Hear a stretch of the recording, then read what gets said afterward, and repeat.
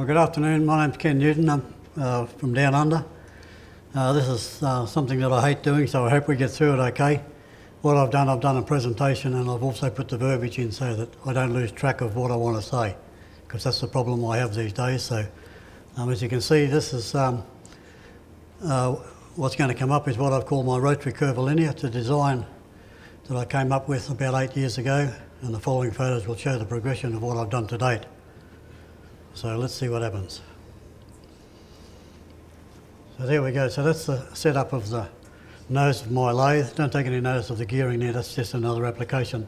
On the nose you'll see there's the mandrel of the main shaft of the lathe, and then this is what I call a slave shaft or something like that, an idler shaft to hold the pattern piece, and it also fits with a timing gear between the two so that it runs 1 to 1. I could probably change that in later years if I wanted, depending on how far I want to develop it. So here we go again.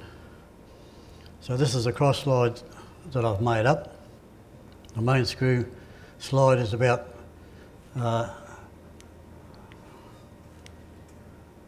12 inches long, 300 millimetre in my language, and that's something that I've made up myself. It's made from cast spheroidal graphite, and the cross slide block, which is under the, where is it? The cross slide block there is aluminium, and the top platform with all the stuff on it is 13 millimetre industrial formica. The rubber, which is there, is attached to an adjustable slide, and the whole platform is attached to the cross slide, and the movement is by a lever. Now that lever here, in my situation with my lathe, I don't have to use that lever to push the rubber up against the template, because my lathe has a fixed head and I operate on a platform which is on lineal bearings, so I don't have a rocking head. To me the rocking heads, I won't go there. So yeah, the tool holder is attached to that arm there, which is also adjustable, but that you'll probably see later on is only an adjustment depending on from when I get to the template that I put in to the ratio of that to the final job that I want to make. That's an adjustment for that. So I think I've covered all that. Okay. So this is just a workpiece which is set into the top chuck, if you want to call it that, compression chuck, and the pattern piece, which in this case is there, just a square block, tapered block, and that's on the idler shaft. And then I've attached a live centre there just to support the pattern shaft because of the pressure associated with the possible length of it. So that's the first profile. You can see that the rubber here is rubbing against that square template while that's rotating, and then because of the rubber, as it rotates, it picks up the high points of the square, and consequently that gives you the rounding profiles at the top.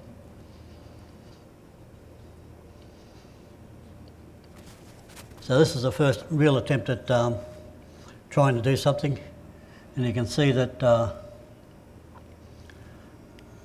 as this rotates, you can see that flat section there equates to that inversion there as it goes around. And then on the inside, conversely, it does it when I'm on the inside.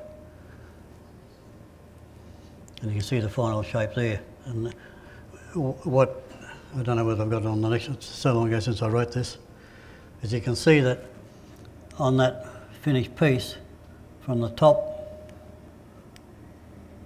that peak to the bottom is a straight line, where the rest of the shape is as per the template that I've made, which is, you can see up in that top corner up there, you can see the profile, and you can see the straight line there better actually, and that's because the just the way it works. I don't know how or why. So you can see the two pieces together.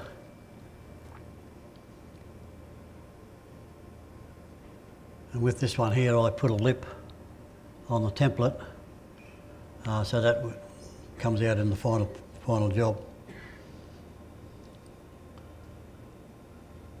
So this is the second attempt by sloping the top face of the workpiece up there. Whoops, where is it? Up there on the top view, by sloping that top face with the amplitude of the application, it tends to put a peak on the top of the piece, which just adds another dimension to it, I think. So this is the third attempt, and this is after a little bit more development. The modified pattern or template, whichever you want to call it, is there, and it's got two flats on it, so therefore I get a double inversion. And I found through trial and error that I can't have them opposing, because when you get on the inside, there's not enough room for the cutter. It fails on the opposite side as it's cutting, so I had to come in at around about 120 degrees.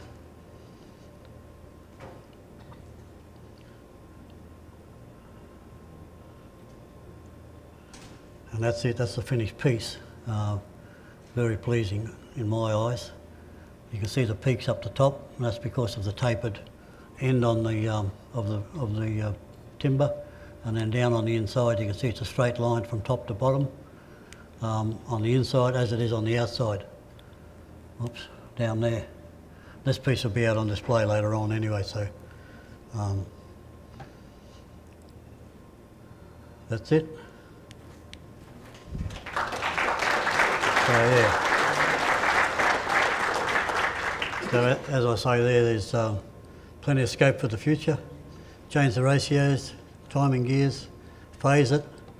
I don't know where it'll go. As I said there, I may never explore the possibilities of it, but the idea is out there if you want to do it. So that's it. Thank you. Yeah. Yeah. How are you making the pattern, the lower? How are you making the to start with? Pretty straight off the ordinary lathe. I'm sorry, ornamental lathe? No, off my ordinary lathe. Ordinary.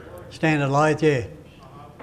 Depends on what you want to make. There's all sorts of, you could put them on depends on what shape you want. As I said, I turn that, in this case, on my conventional lathe, and then I cut the flat off it or sand the flats on them. And in this case, I wanted the inversion, as I call it, from top to bottom, to be a straight line from top to bottom. So therefore I put the flat on my template piece, and then that goes for the full length. So the lower shaft is actually the rosette you're using to cut the workpiece. Is that correct? The lower? The lower shaft, that's Yeah. actually your rosette. Yeah, that's right, yeah. That's the curvilinear, if you want to call it. Your touch and your cutter are traveling simultaneously. That's correct, and they're on the trolley, yeah. Because as I said, in my situation, the cutter and all that, is all on the trolley, so that moves in unison. And as the rubber is rubbing on the block, on the template, the top one is cutting, and I can adjust that ratio any way I like. Up to date, that's the way it's been anyway. Are you introducing a further curvilinear pattern to shape it linearly? Well, that's on the shape of the. Where are we? How do we go back?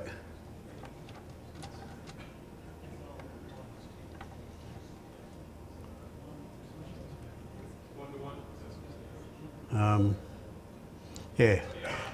Hang on. That one there, okay? So that shows the template at the bottom. I see, so the pattern's your pattern. The bottom piece is your... That's the pattern. That's what I call that's why I call it a rotary curvilinear, for the want of word, because normally that's where you put your template for your curvilinear, and your rubber would go up against that. But in this situation, because it's rotating, I decided to call it a rotary curvilinear just for the sake of whatever. Sorry?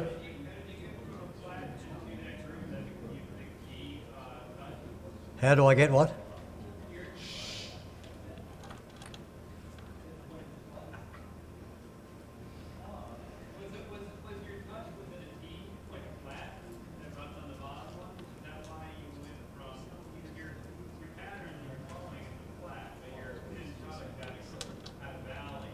Yeah, that's because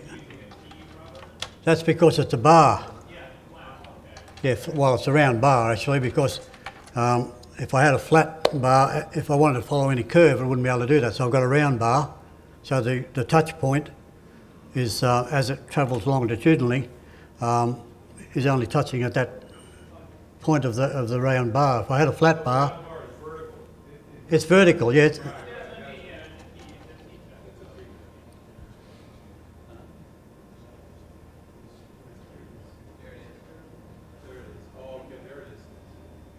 Yeah, there it is down there, yeah.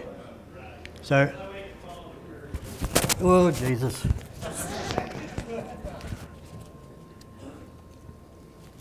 So, yeah, we're all caught up. Oh yeah. As this rotates, you with me?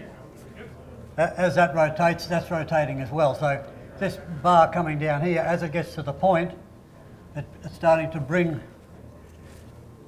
the cutter back out around there. And as this flattens up, that's when it comes in to there. So as it comes over to the next point, it'll come back out again. And that's how you get that effect. If I have a pointed rubber or a round bearing, you know, like a conventional rubber, then it's going to follow the template completely. So it would then create a flat. It wouldn't have that inversion because the rubber, being long, picks up on that point like I just said, and that brings it back out, and then it goes back in again when it gets onto the flat. So that's the concept of it anyway.